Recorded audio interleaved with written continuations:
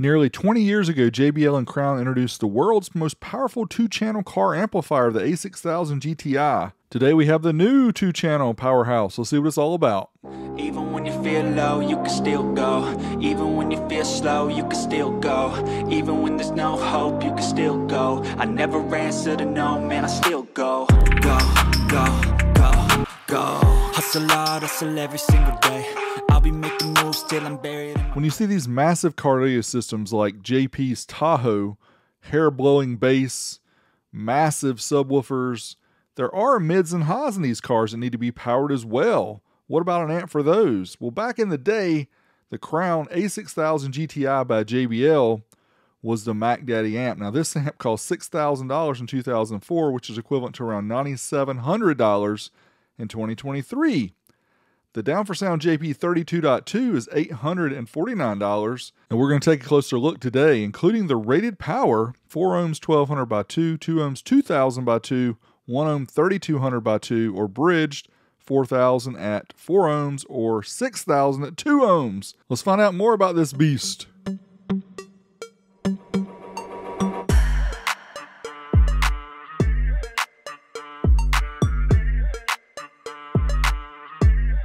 Inside the box includes the owner's manual for the JP 32.2 specifically, goes over all the features and settings. And of course, we have 2 of Alan's keys. Hey Alan, look at this. This is not a Mickey Mouse program! Also included the bass remote cable, which is the Cat 6 style here. Stays nicely connected to the amp. And of course, the awesome bass remote. The Down4Sound has perfected over the years, which includes power, protect, clipping, temperature, volume, voltage, everything that you need, and a bass knob. And for those who don't know, the little hole in the bottom, that's for adjusting your voltage to match your system.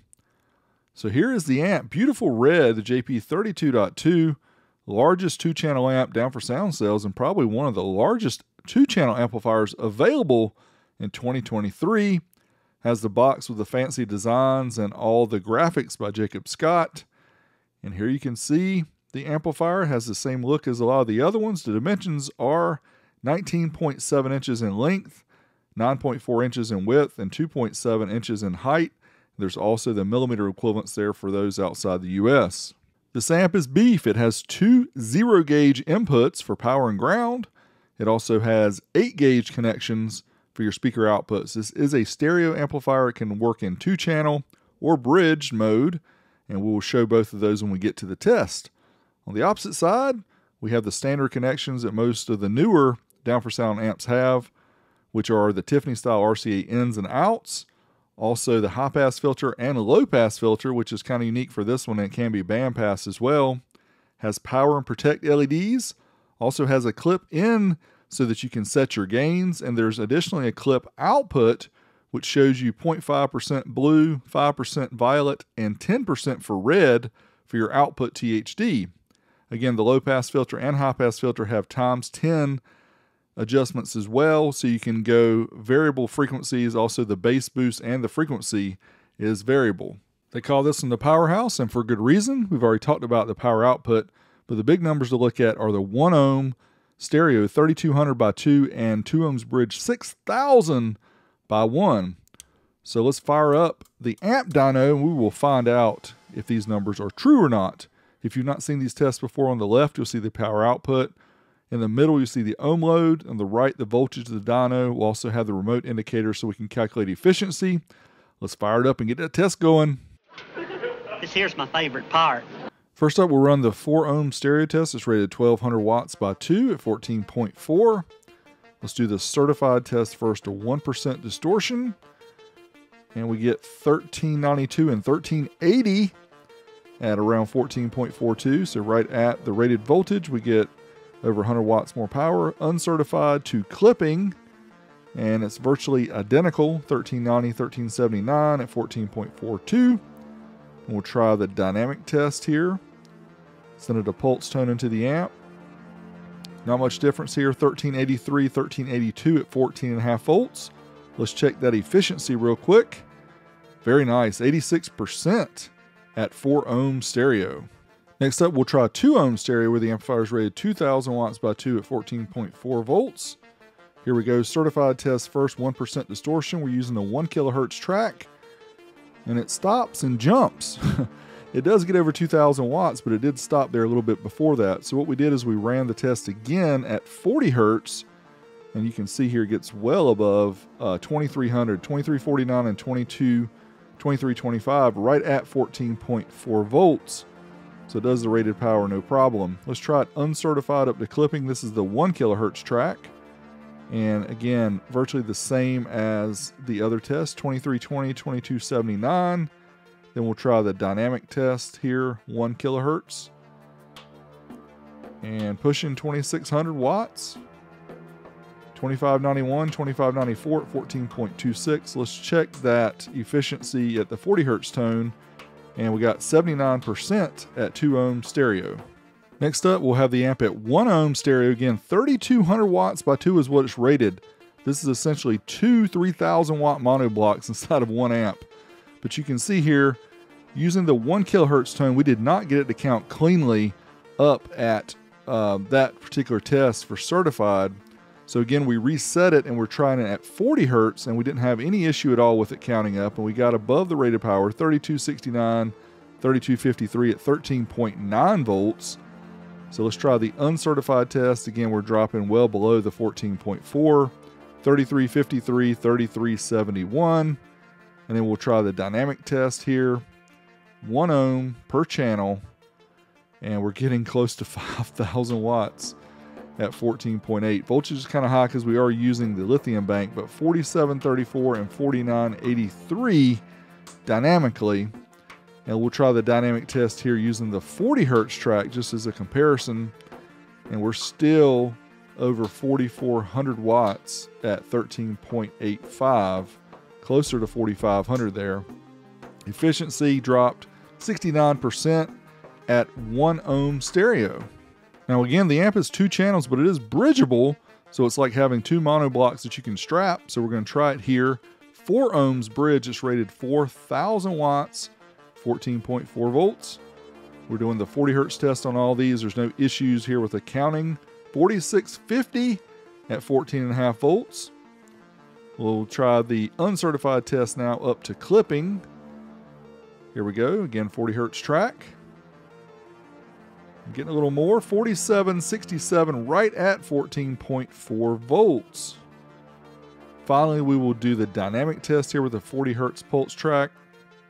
And look at this, over 5,000, then it goes into over, which means that's over 5,000 watts. Can't measure any higher than that on the amp dyno. We measured 76% efficiency using the mono test, 4 ohms at 40 hertz. And finally, 2 ohms rated 6,000 watts at 14.4. Have the amp bridge mono, again running 40 hertz track. Certified test first, 6,663 watts at 13.99 volts. Easily meets the rated power and more. Uncertified up to clipping, and we get 6,861 watts at 13.77 volts. Finally here we'll run the dynamic test, send in the pulse tone, and check this out. It's going up 8,914 watts, 14.69. Efficiency we measured 67% at 2 ohms mono 40 hertz. Here are all the results. We just showed all the different tests. You can pause this if you want to see the individual tests, the efficiency, and all that. Of course, we will note that the 1 kilohertz track with 2 ohm stereo as well as 1 ohm stereo, we did get some funkiness in the counting in the certified test. I did not hear this when I listened to it with speakers, but just to let you know, it did happen. When I asked the purpose of this amp, I was told it's designed for mids and highs and large systems, which I don't have any way to kind of show that, but what I am going to show is it powering the quad box. Let's see how it does with bass.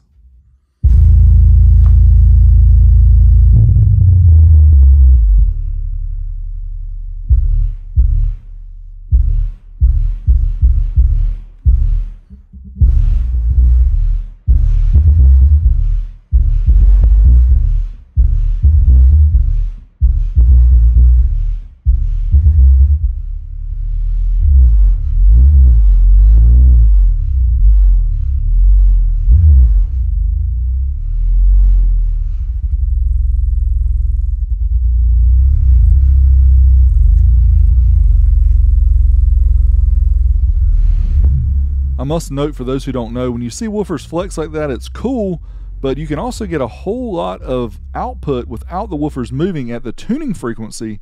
So in the earlier test, it was very loud. It's just you couldn't tell because the woofers weren't moving that much. Now let's move on to the watts inside section, where we're going to talk about the thermals and internals. We'll check it out here with the FLIR. Of course, we're going to see the hottest part of the amp is going to be those chokes on the output section. Not too bad though. So let's take off this bottom Lexan panel, which we already had it off for the FLIR section, by the way. I'm just showing you how to take it off. And we'll flip it over here because we didn't want to unplug the fan and do the flyover. You can see the 4 transformers. Also, you can see all the output capacitors there. For the input filtering, we have 3300 microfarad 25 volt. These are the Capson branded. The Samha's 160 volt 1800 microfarad for the outputs. And this is a powerhouse, my friends. Now let's move on to the pros and cons of this red amplifier from Down for Sound. First up, straight out of South Korea. It does make rated power, dual 1.0 inputs, Tiffany RCA's inputs and outputs, has crossover flexibility, low pass, high pass, and band pass, has remote bass level control with all the fancy features, and the new LED THD indicators for the output. Now for the things to be aware of, over 700 amps of draw, of course, with it loaded down, requires beefy electrical.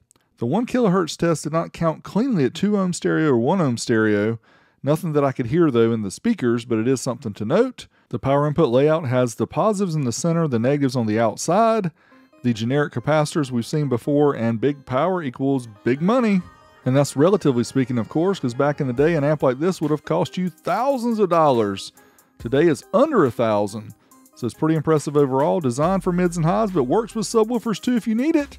Till next time, this is Big D. I'm out of here.